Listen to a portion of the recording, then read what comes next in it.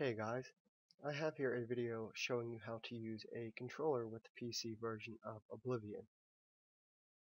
First step we're going to want to take is go to the Documents folder, and then go to My Games, and then double click the Oblivion folder, and you'll see here the Oblivion configuration setting.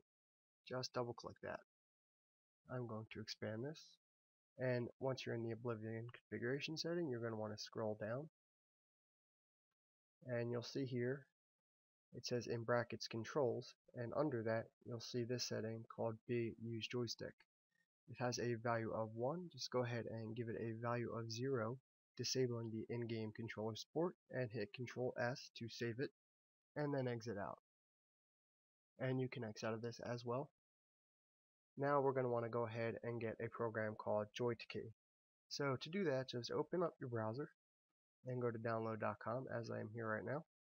And in the Find Software tab, just type in Joy2Key, one word, and hit enter.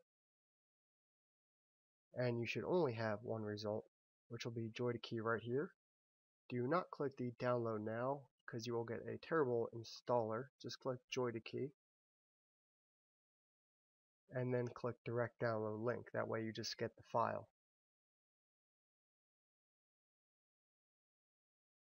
And I'm going to save mine to my desktop. And you can exit out of your browser after this.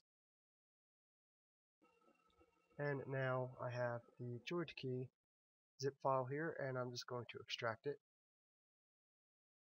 And I'll drag that down.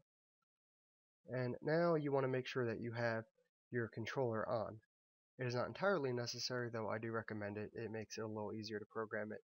So just double click the Joy2Key folder, and then double click the Joy2Key application. And it'll say thank you very much for trying Joy2Key. Just click OK. And I'm going to expand this, kind of make this a little larger. And now I should sort of explain what Joy2Key is. And all it is basically a keyboard emulator. So if I wanted to correspond the spacebar to the A button on the Xbox controller, I could go ahead and tell it to do so by clicking button 1, which is the A button, and I find that out by hitting A on the joystick and it highlights it. So I just click button 1 and I hit the spacebar, and then I hit OK. And now every time I click the A button on the controller, it hits spacebar. Like I said, you can press the button on the controller to figure out which key is which. You can also go to the top here and click Bulk Assignment Wizard. So left on stick 1, which is the left analog stick on the Xbox controller, you just hit A, and then obviously for the right you hit D, up, down, and WS. And that's basically the bulk assignment wizard, though it will not program buttons like the middle click for the mouse or the mouse movement. And when you're done, you just click finish.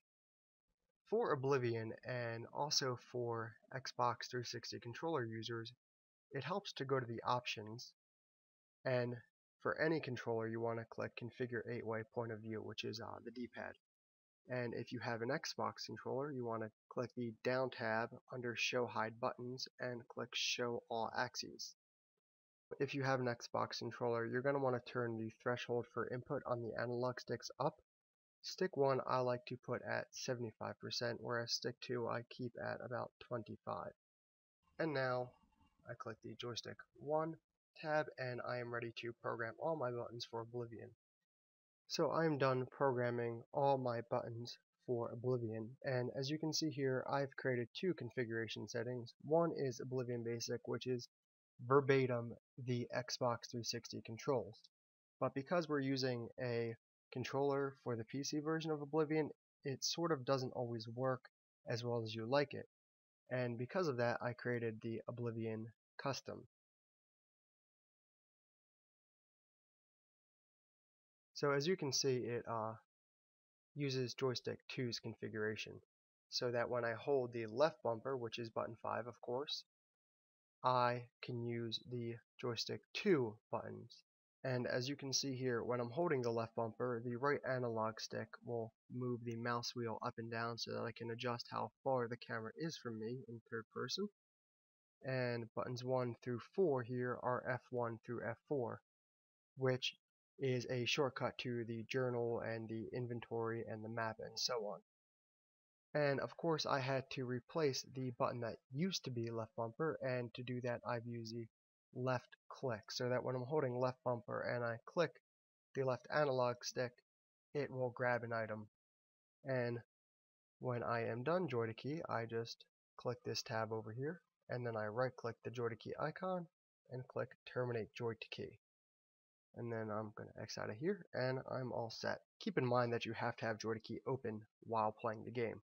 And that is actually it. So thank you for watching.